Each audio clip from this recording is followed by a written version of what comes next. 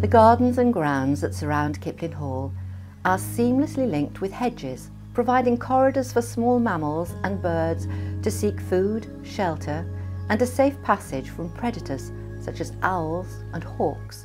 The flowering borders provide food and shelter for insects, which in turn are a food source for birds. The walled garden is managed as a no-dig garden.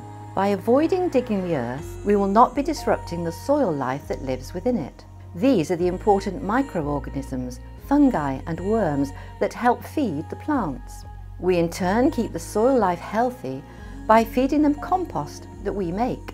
The worms take the compost deep into the ground, aerating the soil and feeding the microorganisms and fungi.